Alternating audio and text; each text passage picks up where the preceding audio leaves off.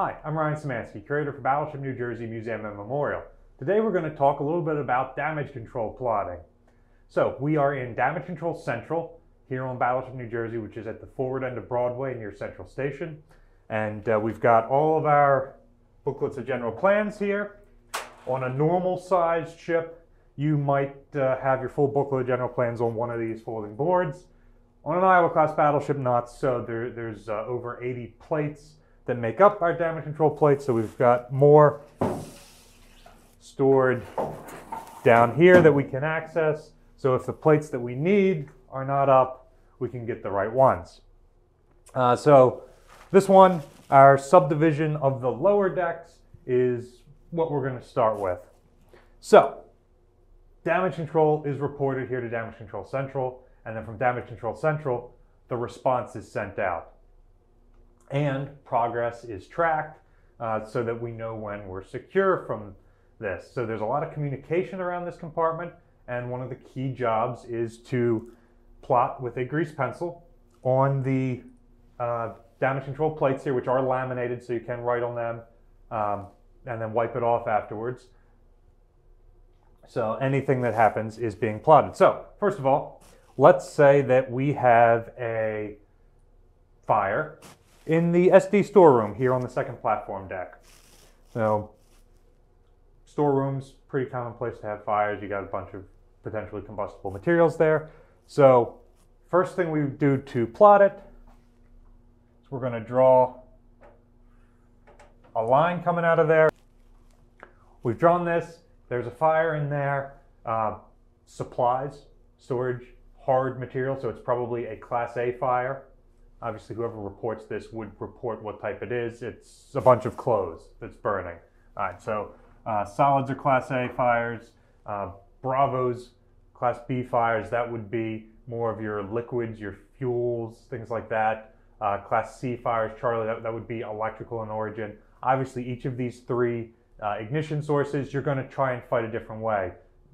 Go in with water against the Class A fire. That's going to be great. That'll put out the burning pile of clothes or rags or cardboard, whatever the case is. You go in against an electrical fire with water, and then you got bigger problems. You go against an oil fire with water, and all of a sudden the water level goes up, the oil is now floating on that water, and it runs right over the knee knocker into the next space, and the fire is now spread. So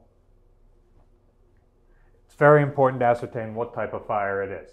So next up, it is, by my watch, 11:14. So this is the time that the fire has been reported.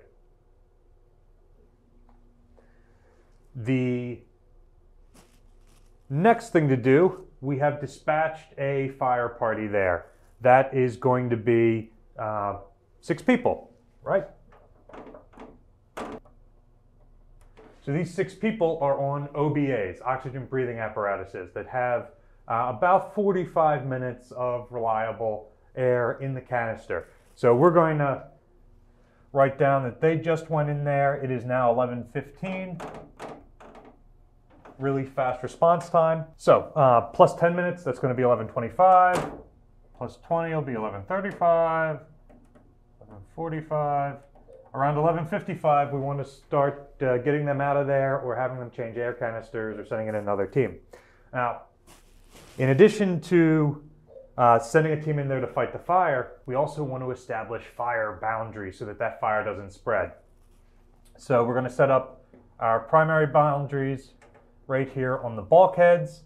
So this is frame 28, and that's frame 36.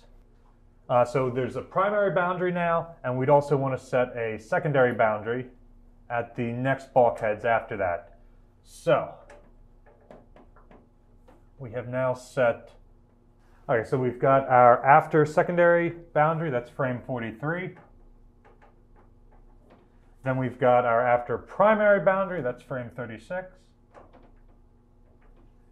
Forward primary is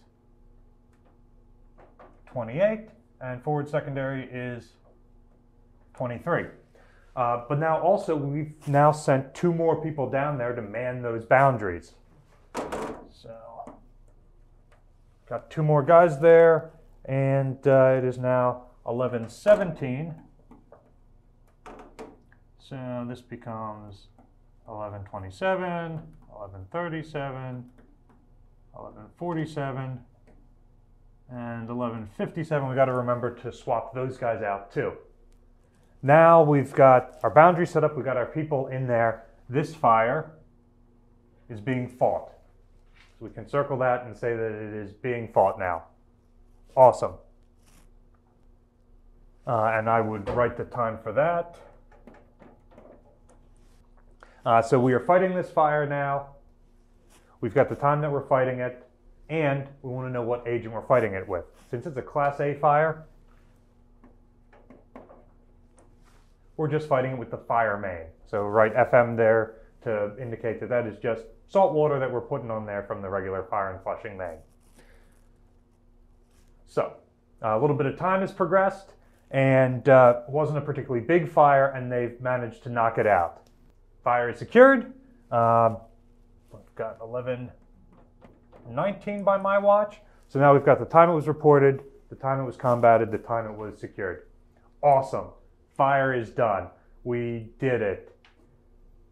Except we've got a fire that we just dumped a bunch of water on. Now we've got white smoke in the space. We've got white smoke, and we've also got flooding from the fire water in that space.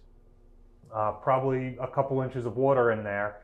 Because remember, this is still a watertight space. We've got the boundaries secured. So now that's stuck in there. So not only do we have to de-smoke the compartment, we've got to de-water it now. Flooding.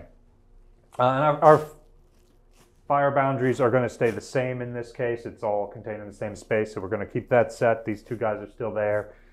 We've already got our damage control party down there.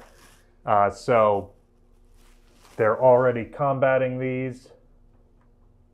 So let's say we started, that was 11:19, that it's now reported that these are an issue. By 11:20. Next up, just like we wrote our agent here, we were using the fire main. For this, we're going to use the Red Devil blowers. Blowers, which are used for de-smoking a space. And for the flooding, it's only 3 inches. Just write that down there to note how much was in there. And really, we can collect that with swabs and buckets. So basically just mop up that water. If it had been a bigger fire, it took longer to fight, it could have caused significantly more flooding, and we might actually have to go down there with the ductors or the gas pumps to fight the flooding. But here, it's just the mop and bucket. So just like mop up there. And then surely, inevitably, these get secured. Say, that would never be this quick. A ship this size, you got to dispatch people from long distances to get what they need. But we've got repair lockers all over the place, as you guys have seen in our past videos. So that there are guys all over the place with the equipment they need to handle these situations. So at this point, everything is secure. The space has been dewatered, de-smoked, and de-fired, most importantly. We didn't have to pull any of our guys out. None of them ran out of air in the time. This is secured by 11:22, so they were still within 10 minutes of their air supply being used, so they still had 30 or more minutes, so everything's good there. The next stage, we're all done. Now I've got to save this plate. Remember I said it's just a grease pencil, you can wipe it off? Well, this wasn't a drill, this was an actual thing, so now there's going to be an investigation into it.